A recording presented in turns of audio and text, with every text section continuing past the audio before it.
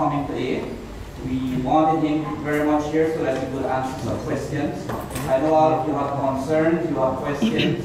We wanted him so that he could actually. The benefits of this project that he mentioned was that first, there would be a generation of jobs for people, a certain amount of money per head for each tourist to the village. Mr. Khan mentioned also that he wanted the money, so that is going to be paid.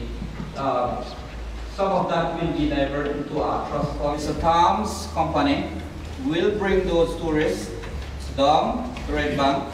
They will go up by Ramstone or close to Rosedale, and they will do river, I think Cubic, or there is a place where they have the waterfall close to that area, and there is a special little place that they will build up a player, and then they leave Red Bank again. That's all the tour. It will entail nothing like they stay there. They will just come here in buses, and when they finish floating down, they board their bus and go back. I have more questions than answers, right? I'm not against development. I love development. They will be using the river, and according to, if I understand it, it's Stann project. I don't know who is Stann. So why is he absent now? And you're saying now when you hear about the ATV trails, we don't acknowledge it. But you are the leaders, and you're saying now that the villagers, we won't take anything here. You'll go one to one, find people who will agree with you, and then write them and send that. But we have people here where the paper passing around, where the names are in the meeting. Okay, are you finished? You have to understand sometimes that some people might be against this project. It's very important. Yes. Actually, I grew up in Redmond. And what I'm going to say in English, I'm also going to say in my. From my understanding, what's happening, and I started way back in February, when I came here, I saw a few areas that were cut off by the riverside. I became concerned what's going on.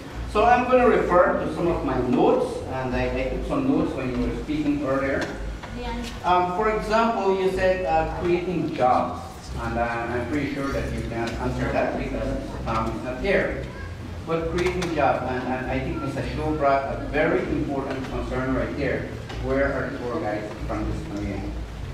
If this is going to happen in Redmond, this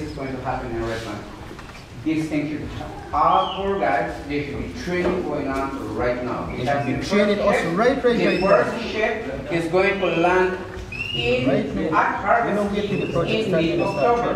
Okay? So there should be training that should be going on right now. 1. 2. The women's group. Women, empowering our women is very important. The women's group. You said earlier that he is going to build a crop center, and excuse me if I'm wrong, you said on his property. On his property. Where is his property? Who gave him the land? Head tax. Head tax is very important. Do we want our community to be developed with $1 the lease? Do you know how much this store is selling online? This store is not only 50 BPs. This store is more than 100 US per person. Yes. Why only $1 belief that the village should collect? Why not? People have said that Mr. Tom should be here. Now, I said that we hold this meeting so that we can consult with you. Now, I listened to what you said. Now, I will not let the meeting go further because some of the questions you might want to ask, you might just answer. But we have listened to what you have said, and then when he comes, we can finally get this thing straightened out.